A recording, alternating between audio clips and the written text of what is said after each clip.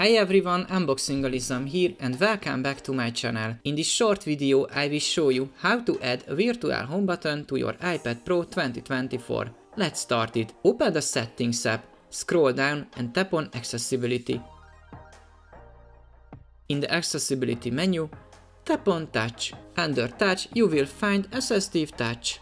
Tap on it. Toggle on the switch next to it to enable this feature. A home button icon shows up on your screen.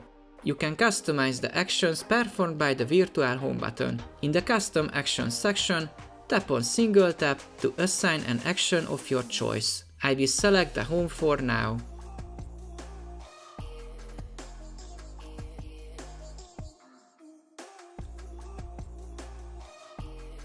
If you would like to change its position, simply drag and drop to the new location. That's it, we are done. At the end of my video, let me ask you a small favor.